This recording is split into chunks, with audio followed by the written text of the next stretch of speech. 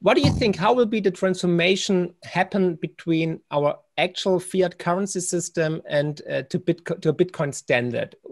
How should this play out? So, well, how it should play out is gradual, and it should be something. But how it will play out, you know, I would like to be an optimist and say that it's going to be this stable thing that's going to not be so painful for everybody, but I kind of suspect it's not going to be that. I kind of suspect that, like we saw in 1923 Germany, is when you really saw the paper mark just explode parabolic, right? Everything leading up to that was very difficult to manage, but once you got into the second half of 1923, it became completely unmanageable. And so I would use that as an example in history that says that when a currency fails, ultimately what's happening is trust is lost. People are saying, you know what? I don't trust this thing that I'm holding to protect my ability to buy what I was able to buy yesterday. And history has suggested that trust erodes at the snap of a finger. When it's gone, it's gone.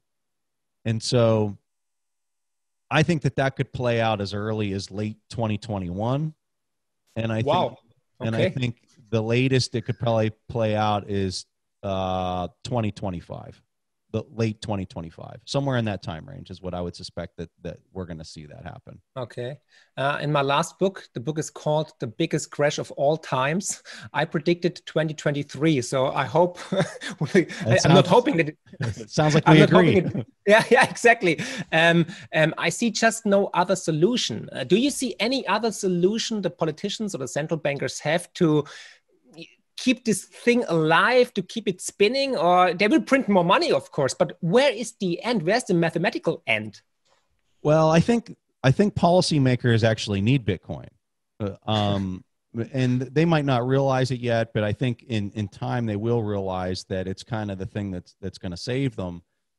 And a lot of people are saying that all the printing and the UBI and all that kind of stuff, they look at it negatively. I would tell you that it's actually needed.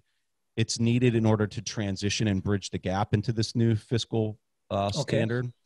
And I would equate it to like an engine that has a hole in it and there's oil leaking out of it. If you want to keep that engine running, you got to keep putting oil in that engine. You're just going to have to do it aggressively. And I would kind of describe that's what we're experiencing on a global scale right now.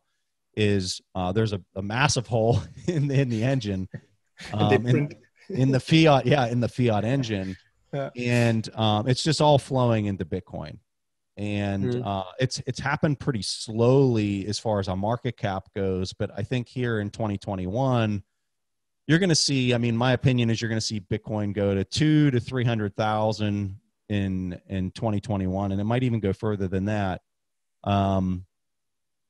And then there's a potential it could cool off for a little bit, and then by 2025, it's gonna take it's basically going to become money at that point, in my opinion. So it's very interesting. I made the same prediction in the book. I said we will see new all-time highs pretty soon, and I said we will see $1 million at the end of the next decade.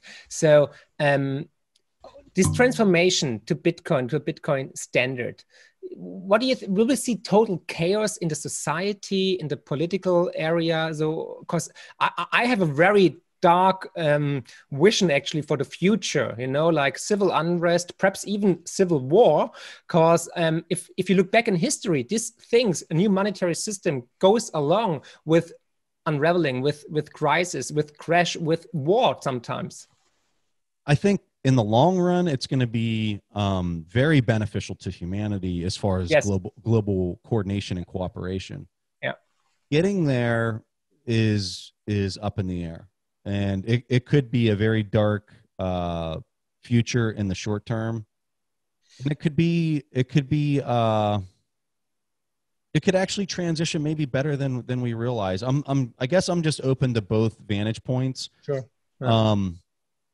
I think that there's going to be a lot of hardship for a lot of people. And most of that's going to come down to just the transition. At the end of the day, through all this inflationary monetary policy, what we've really done is we've just pulled the future into today. Exactly. Right? Yeah. That's what we've done. And if you don't think that there's going to be some type of consequence for pulling that much future into today, I think you're sorely mistaken. So there's going to be bill payers for that. Who they are, I mean, I'll tell you who the biggest bill payer is. It's people that are holding debt and holding bonds. They're basically going to be completely impaired. They're going to allow for this big reset to occur. There's going to be probably the biggest, and I don't say this lightly, the biggest transfer of wealth the world has ever seen play out in the next 5 years. And, you know, I've had people tell me, well, there's only a few people that hold a ton of the Bitcoin.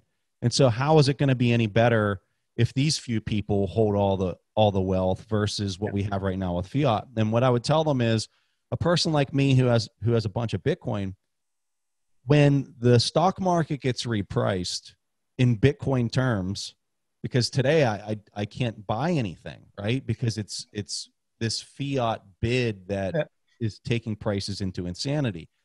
But if we move into a Bitcoin standard, like I suspect is going to happen, that's all going to get repriced in Bitcoin terms. And then I would imagine you're going to see the exact opposite play out, where equities are being offered at such ridiculously cheap prices in Bitcoin terms that people like me are going to step in and do discount cash flow models on it and say, hey, this is a buy. I'd rather have this equity than this Bitcoin.